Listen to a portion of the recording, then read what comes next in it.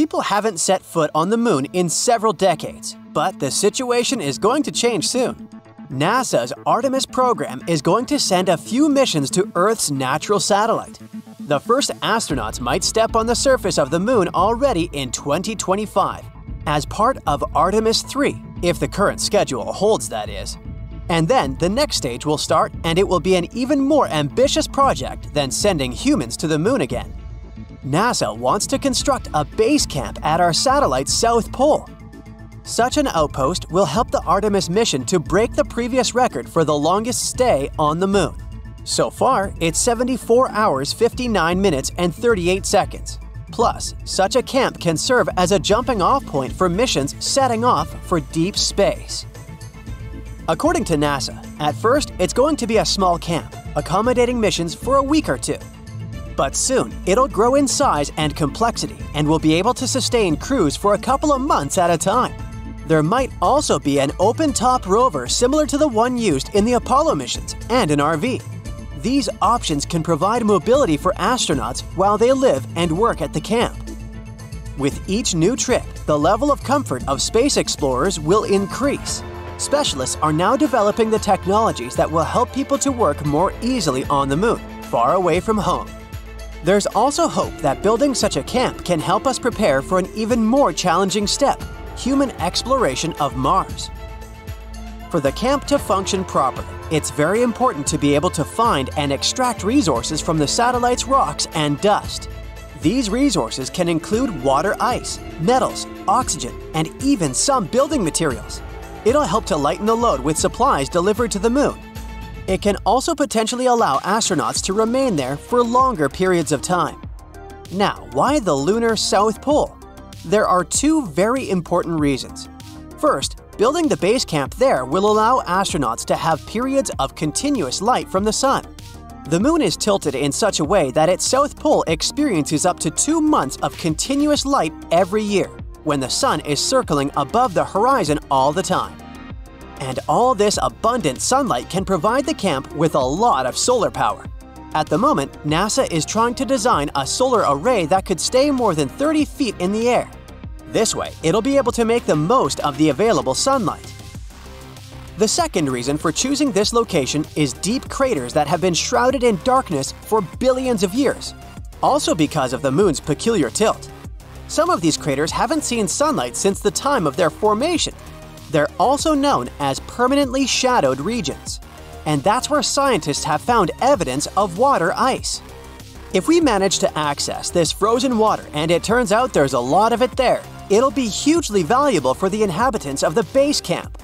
Plus, it might supply flights back to Earth, or further on to Mars. We don't know yet whether there's a lot of water in that region or whether it's free of contaminants. But NASA is going to find out. One of the ways to do it is to use Viper. This mobile robot is likely to arrive at the lunar South Pole in 2024. The Lunar Terrain Vehicle, or LTV for short, is scheduled to arrive on a mission in 2025. Astronauts will be able to operate it remotely, and it's likely to be able to avoid such hazards as rocks and craters on its own. Astronauts will then explore their surroundings either from the safety of the lander on earlier missions or later on from the base camp itself. Plus, NASA will use the LTV to conduct scientific or mission-related work even during periods of time when there will be no humans on the moon. The vehicle will play a crucial role in searching for water ice and other resources. But even though the LTV's remote-controlled capabilities are quite innovative, its design isn't going to change much. It'll look almost like the rovers that have come before it. If astronauts decide to drive the vehicle with its top open, they will have to put on their spacesuits, and that's not very comfortable. Donning such a suit can easily take hours. Plus, the duration of missions always depends on how much oxygen each astronaut's spacesuit has left. That's where NASA's RV-like concept, known as the Habitable Mobility Platform, comes into play. If this project succeeds, the RV will have a pressurized interior and life support systems, meaning passengers will be able to have a ride without their spacesuits on. This will definitely make life easier for astronauts. The final design of the vehicle isn't ready yet, but the main goal is to allow several people to live and work inside the vehicle for up to 2 weeks. Now let's have a look at what the future lunar cabin might look like. Its design hasn't been finalized either, but NASA is looking at modular and inflatable structures. It may help to create larger spaces for crews to live in. Plus, such kinds of structures are more compact and lightweight, so it will be easier to transport them to the moon. But there's one more intriguing possibility. How about a large-scale 3D printer that will use lunar soil and rock as its raw material? Such a machine might be able to produce bricks and other shapes, assembling dwellings from scratch. A prototype 3D printer is now building a test structure in Houston. Also, the first towns on the moon could probably be built in craters.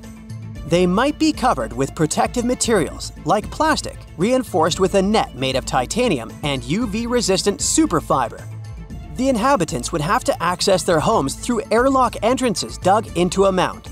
Bilbo Baggins would surely appreciate their aesthetics. On the moon, gravity is way weaker than on our home planet. And while it can make it easier for astronauts to walk and even run on the moon's surface, it's not so great in the long run. That's why inside the lunar base, there might be an artificial gravitational field. Without it, people would have problems with coordination, balance, and orientation in space. Plus, weight-bearing bones would lose 1 to 5% of mineral density per month. A geologist from the University of Notre Dame, who's been studying samples of lunar soil, says that rocks or dust may have a key role in protecting astronauts from radiation coming from solar flares and cosmic rays. On Earth, the planet's atmosphere and its magnetic field filter out most of this harmful radiation. But the moon doesn't have the same shield because there's no atmosphere like on our planet there. The very weak one that our natural satellite has is made up of some unusual gases that haven't been found in the atmosphere of Earth, Mars, or Venus. That's why people working there will need extra protection. The experts say that up to 6 feet of lunar material might be needed to shield astronauts from the radiation. But besides building materials and water, there's another crucial resource on the moon, and it's oxygen. NASA hopes to start extracting this gas from moon rocks. They also hope to find metals like aluminum. This could allow astronauts to live off the land, and the base would become much more self-sufficient than expected. It could turn into a resupply station for spaceships heading for Mars.